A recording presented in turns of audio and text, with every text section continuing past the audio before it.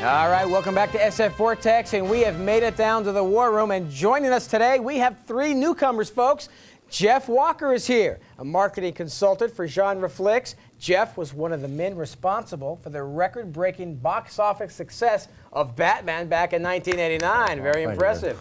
All right, also here is James E. Brooks, a freelance writer and film critic whose credits include Expose, Starburst, and Film Review. And also joining us, Tom Davis, host of the Sci-Fi Channel's very own Trailer Park. And Tom was also one of the writers of the Coneheads movie. First draft. First draft. Yeah. All right. Guys, welcome to the show. Your first time. Excited to be here? Oh, yeah. Okay. Oh, yeah. Okay, here we go. My first question.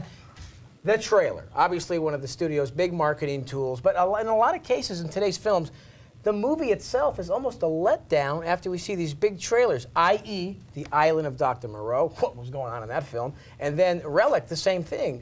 Jeff, what do you think?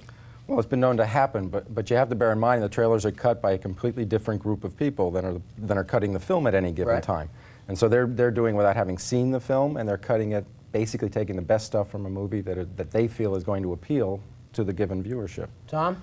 Well, I host a show right on the here on the Sci-Fi Channel. Oh, really? On the Sci-Fi Channel? Yeah. What's the name of it? It's called Trailer Park. Okay, all right. Go right ahead. And the concept is that trailers are sometimes more entertaining than the actual movies, and all we do is show trailers. And we got picked up again, so it must be entertaining. Congratulations. Well, there's a little plug. All right, very cool. Jim, what do you think? Well, I think the probably the pithiest expression I saw of that was when I was in college. They had a guy who made his living making trailers, and the first thing he said when he started talking was, "You know, I'm paid to lie to you." So. Okay, well, there you have it right there. Well, speaking of trailers, you know, Men in Black, the movie, scheduled to be released July 2nd. The trailer, of course, is already in theaters, and guess what? It's also right here in the Vortex. So why don't we all take a look? Okay, there you have it. Obviously, they're going for the sci-fi audience there, but as well, it looks like a comedy. Tom, you're our Trailer Park host, expert on these trailers. Who are they going for here in this particular trailer? Oh, I think they're always going for the 14 to 24-year-olds, because those are the people who go to the movies. Right. Looking at that, I noticed it ran into that sculpture that's right near Shea Stadium. I wish they had plowed into Shea Stadium when the Mets were playing. That's my first reaction.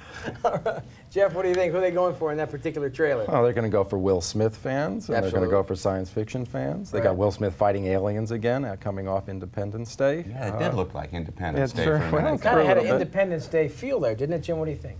Yeah, I've actually seen about 20 minutes of the movie, and you're right. They're going for all those people. The studio wants a franchise. They really want a movie that they can keep making sequels and sequels. And it actually looks like it's pretty entertaining. As far as the trailer goes, it's more like what I think a lot of people want. They don't give the whole thing away. Right. You know, there's still something to see when you line up and get your ticket in May, I think it is, or July. Hey, don't you guys think that in some situations, there have been a few, and one comes to mind with me is First Contact. That trailer kind of gave away, you knew what the Borg was up to because of the trailer. Do you agree with me, Jim? Well, see, they kind of screwed the pooch in a way because the whole TV show gave away what the movie was going to be about. Right. But yeah, I mean, it's very frustrating sometimes if you go in and you see a trailer, it's like a 60-second trailer, and it's like, well, I can save $7. I don't need to go see this. Well, that was the first Star Trek film that was made by the fans, for the fans, and I think it had that sensibility to it, and in that sense, they're going to go anyway. This really reached the hardcore Star Trek fans, so whatever you can load the trailer with, just load it, because you're just going to get more people in opening weekend. Exactly. Okay, guys, time to go to a viewer letter. What do you think? Let's go to one. This is a real viewer letter.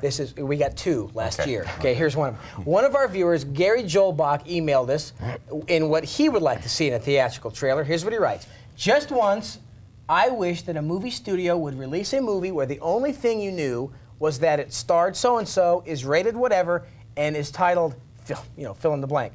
Why don't the studios do it just like that? It seems like a logical marketing ploy. Jim, do you agree with that letter? No, I mean, that's he's not describing a trailer there. He's describing an ad in Variety. Exactly. Although ads in Variety probably are a little more interesting than that. Right. Jeff, what do you think? He's describing a billboard, basically, isn't he? Yeah, I mean, this is like the old art house or foreign film type of trailers, which are really boring when it comes right down to it. And when you're dealing with a business where anticipation and awareness are half the battle, you've got to get to people long in advance to build that. Right. I say hire him and give him his own parking spot. I mean, the kid's brilliant. Okay. Well, on that note, don't go away, folks. We got more trailers and discussion in the War Room. It's all when SF Vortex returns.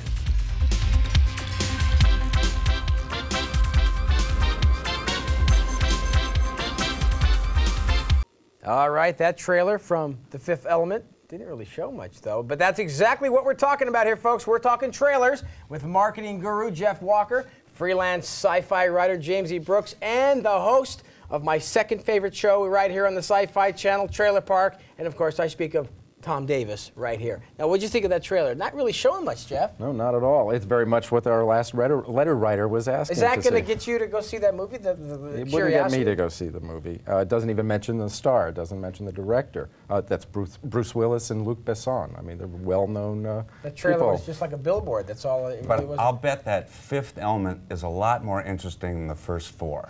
I've got a feeling. And I'll bet you the director had something to do with the script. Just a guess. Jim, did it get your curiosity up at all? No, it kind of irritated me a little bit actually, because I think that's you're right. That's almost tailor-made for what the letter writer wanted. But there's such a thing as too much, but there's also such a thing as too little, and I think that errs on the side of too little. It could be a great movie, but we don't know. We have no idea. We'll have to wait for the next trailer. I'll wait till it comes on TV. Okay. Okay. Building awareness, building anticipation for a film is half the battle of getting people into a theater. This obviously doesn't do that. Here's what I wanted to ask you, Jeff. How about, let's take a movie like Twister, for instance. The trailer came out, and there was some pretty amazing footage there that wasn't in the movie. What's happening there? That's not ethical. That's like false advertisement. No, it's perfectly ethical. The trailer makers are using with the footage that's given to them. They don't know what's going to be in the film. Right. In Twister's case, you have an unusual circumstance in that the first teaser actually contained the CGI shot that got the movie greenlit by the studio, that proved they could do the Twister, that they could do a tornado. And that subsequently played so strongly in-house, they decided to fold it into the first teaser.